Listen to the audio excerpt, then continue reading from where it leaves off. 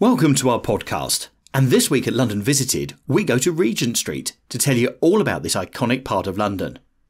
My name's Steve, and each week I'm going to bring to you the facts, history and information about different parts of this great capital. So, if you have been to London, are planning on visiting, live here, or just love London from afar, then this is the podcast for you. Don't forget, you can visit our YouTube channel, London Visited, to see videos covering this place and so many others across London. And now, to this week's podcast. Regent Street is one of the major shopping streets in the West End of London. It is named after George, the Prince Regent, later George IV, and was laid out under the direction of the architects John Nash and James Burton. It runs from Waterloo Place in St James's at the southern end, through Piccadilly Circus and Oxford Circus to All Souls Church. From there, Langham Place and Portland Place continue the route to Regent's Park. The street's layout was completed in 1825 and was an early example of town planning in England, replacing earlier roads including Swallow Street. Nash and Burton's street layout has survived, although all the original buildings except All Souls Church have been replaced following reconstruction in the late 19th century. The street is known for its flagship retail stores, including Liberty, Hamleys, Jaeger and the Apple Store.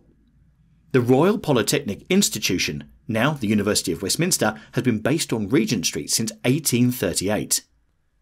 Regent Street itself is approximately 0.8 miles, 1.3 kilometres long, and begins at a junction with Charles II Street as a continuation of Waterloo Place.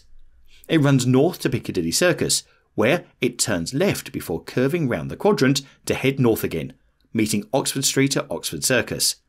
It ends at a junction with Cavendish Place and Mortimer Street near the BBC Broadcasting House, with road ahead being Langham Place, followed by Portland Place. The southern section of the road is one-way, northbound, and part of the A4, a major road through West London. Nearby tube stations are Charing Cross, Piccadilly Circus and Oxford Circus, the lattermost being one of the busiest underground stations in London, and is where three main lines, the Central, Bakerloo and Victoria lines meet. Several bus routes, such as the 6, 12 and 13, run along Regent Street.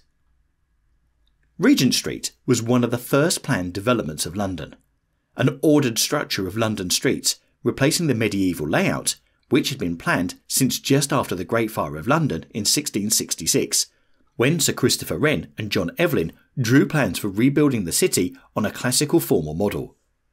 After a lack of progress, houses were rebuilt on the old street network. In 1766, John Gwen complained in London and Westminster Improved that there was a lack of planning throughout the West End, and that it would be useful to construct a thoroughfare linking Marylebone Park, now known as Regent's Park, with the Prince Regent's Carlton House. John Fordyce was appointed as Surveyor General to the first Commissioner of Woods and Forests in 1793 and concluded that there should be a suitable road in place by 1811.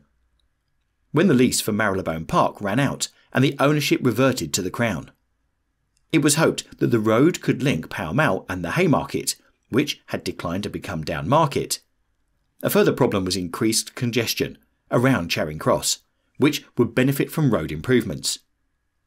The street was designed by John Nash, who had been appointed to the Office of Woods and Forests in 1806 and previously served as an advisor to the Prince Regent, and by developer James Burton. Nash proposed his own plans for the street in 1810, following the death of Fordyce, envisioning broad, architecturally distinguished thoroughfares and public spaces, and planned to construct a straight boulevard as seen in French cities. But this was not possible because of land ownership issues. Nash's final design resulted in a road situated further west than on previous plans, and Nash believed the road would run down a de facto line separating the upper classes and nobility in Mayfair with the working classes in Soho. The construction of the northern section of the new street involved demolishing most of the existing Swallow Street, which had become run down and was an ideal candidate for regeneration. The road was designed to curve east between Oxford Street and Piccadilly, so that it did not meet St James's Square, and the circuses allowed visual continuity down the street.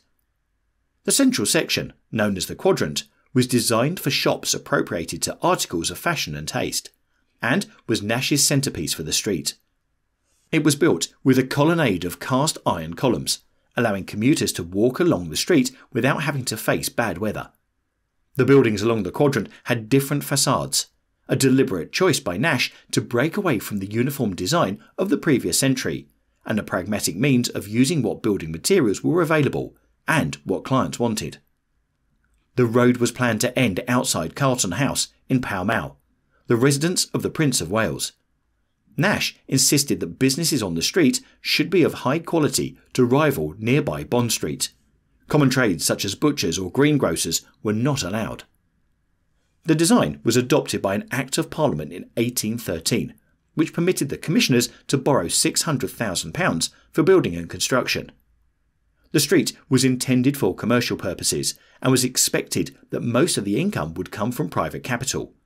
Nash took responsibility for design and valuation of all properties. Construction of the road required demolishing numerous properties, disrupting trade and polluting the air with dust. Existing tenants had first offered to purchase leases on the new properties. The Treasury supported the proposal because, in the aftermath of the Napoleonic Wars, there was an urgent need for the government to create jobs. Government expenditure was low because the design relied heavily on private developers, such as Nash himself. The buildings were let on 99-year leases, as was common at the time, and the income could be recouped in the form of ground rent. By 1819, the Crown was receiving regular rent and the street was becoming established. At first, it was named New Street and became a dividing line between Soho, which had declined socially and economically, and the fashionable squares and streets of Mayfair to the west. Carlton House was demolished after completion of the works in 1829 and was replaced by Carlton House Terrace, designed by Nash and the son of James Burton, Decimus Burton. Regent Street was the first shopping area in Britain to support late-night opening in 1850, when shopkeepers agreed to keep stores open until 7 p.m. During the 19th century, Regent Street became established as the centre of fashion. Shops expanded into multiple properties, selling imported and exotic products to appeal to niche consumers. By the end of the century, fashions had changed and the original buildings were small and old-fashioned, restricting trade. The colonnade constructed by Nash was demolished in the mid-19th century for fear it might attract doubtful characters. Other buildings were not up to modern building standards. Some had to be extended and were structurally suspect.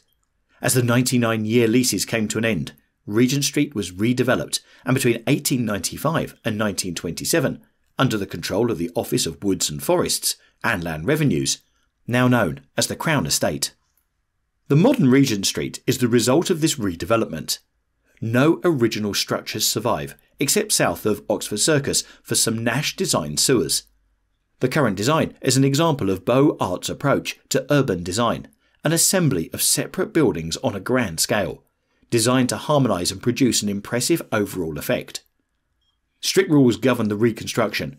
Each block had to be designed with a continuous unifying street facade and finished in Portland stone. The first redevelopment was Regent House, just south of Oxford Circus.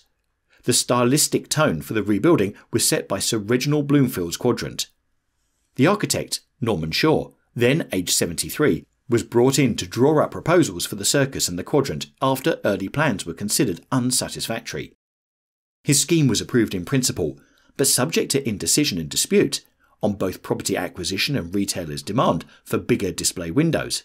Shaw's design for the Piccadilly Hotel was completed in 1908 with modifications, while the quadrant was rebuilt by Bloomfield, adapting Shaw's designs.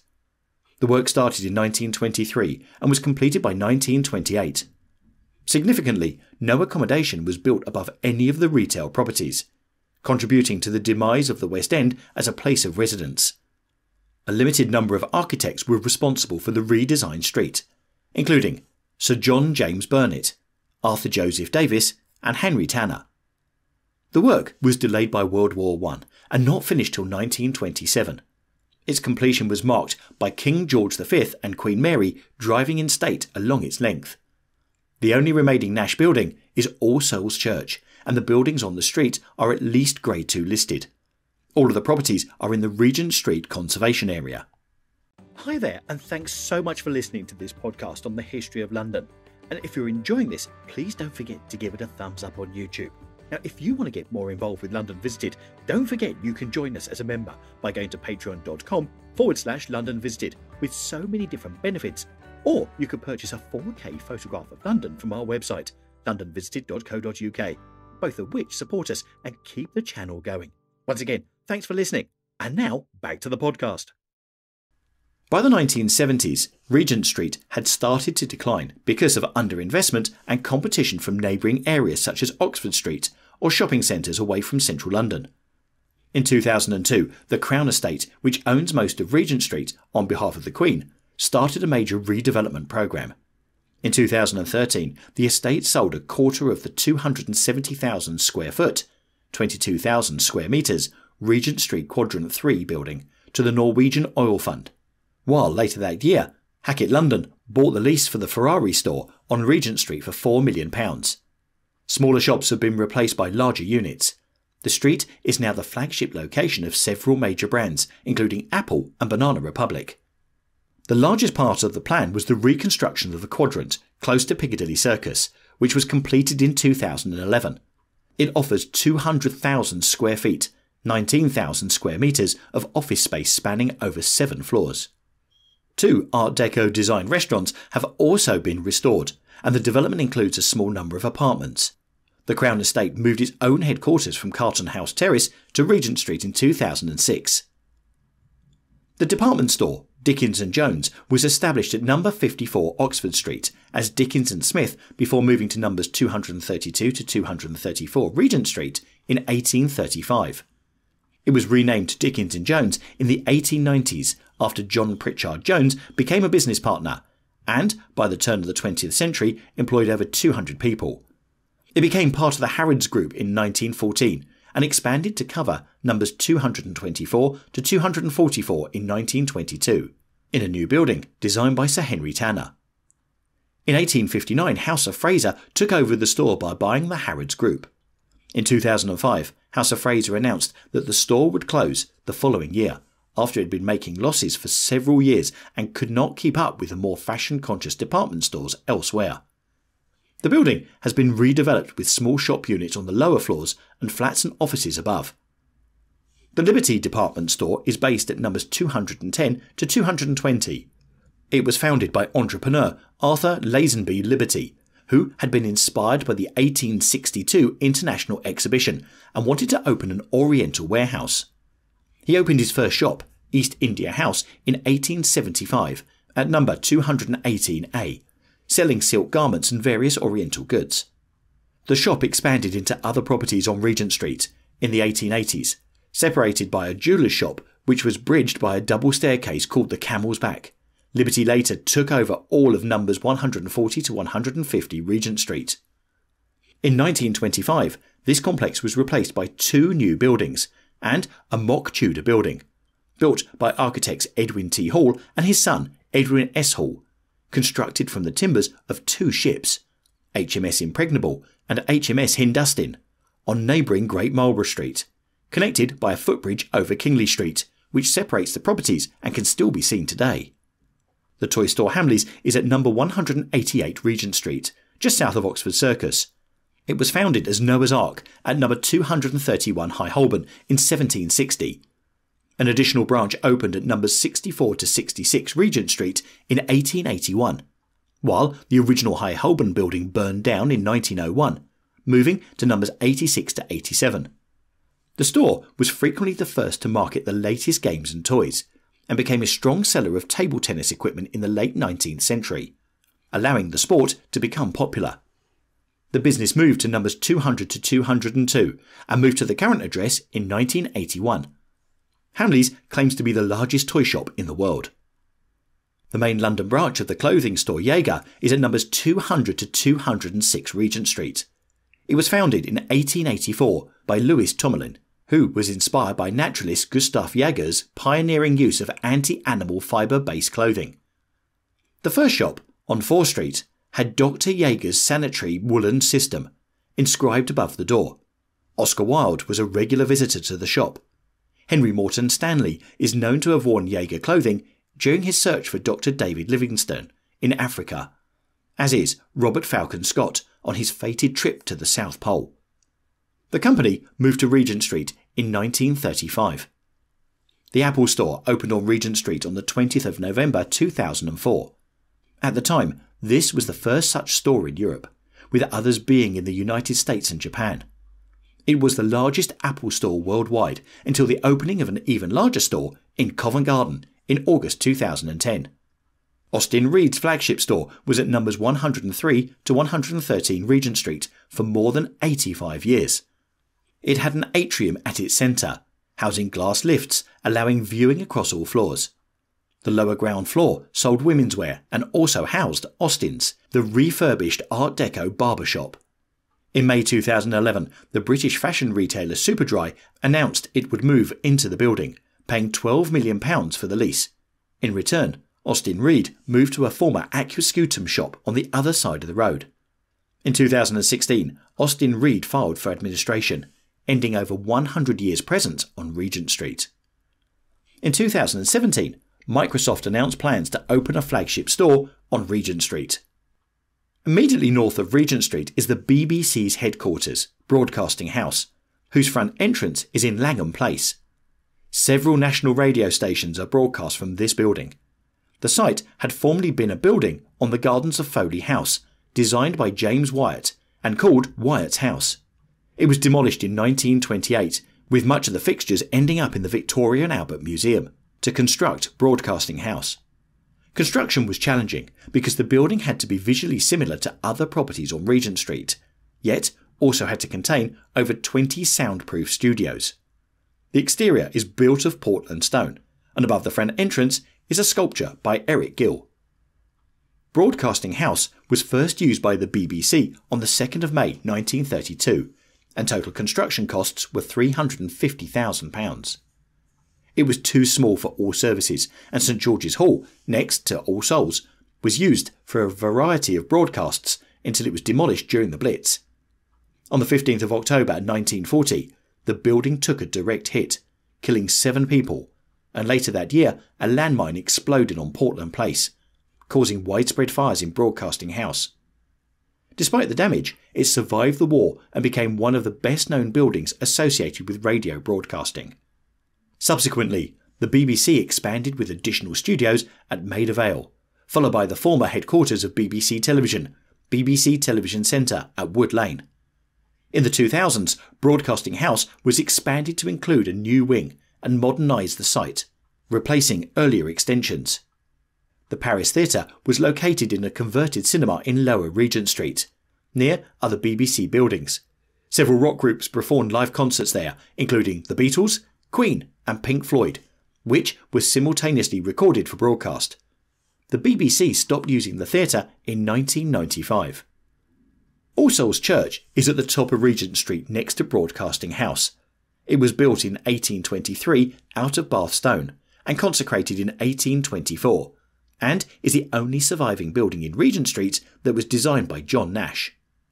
The Café Royal, located at 68 Regent Street in the Quadrant, was opened in 1865 by Daniel Nichols and became an institution of London high society.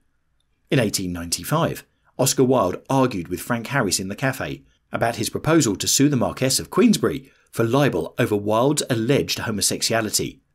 Wilde went ahead with the trial, which ultimately led to his own arrest and imprisonment. The present building, by Sir Reginald Bloomfield, dates from 1928 and is Grade 2 listed. It was closed in 2008, and the building which houses the cafe was bought by a subsidiary of Algrove Group, as part of the Crown Estate's plans to redevelop this part of Regent Street. It is the oldest shop on Regent Street. Regent Street is home to several events throughout the year.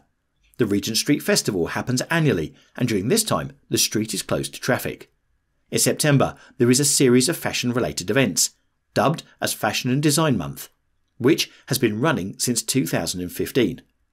In an interview with David Shaw, the head of the Regent Street portfolio, he said that for FDM 2016 they work with many talented individuals across a variety of events, combining creative talent with our established stores. There have been Christmas lights on Regent Street in various forms since 1882.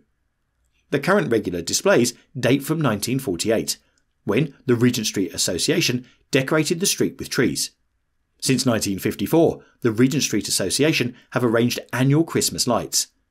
There is a different display every year, and the switching on ceremony occurs during November. On the 6th of July 2004, 500,000 people crowded into Regent Street and the surrounding streets to watch a parade of Formula One cars. References to Regent Street appear in Nicholas Nickleby, when the character Lord Frederick Volksvoigt lived in an apartment in Regent Street. This reflected the nature of the street in the mid-19th century, when it was still a fashionable residence for the upper class. Regent Street is also a location on the British version of Monopoly, as a group of 3 green squares with Oxford Street and Bond Street. The 3 properties are grouped together as they are well known for their retail and commercial backgrounds. I hope you've enjoyed our in-depth look at Regent Street. Whatever podcast service you use to listen to this, please do subscribe and get updates on new shows. And also, please leave us some feedback.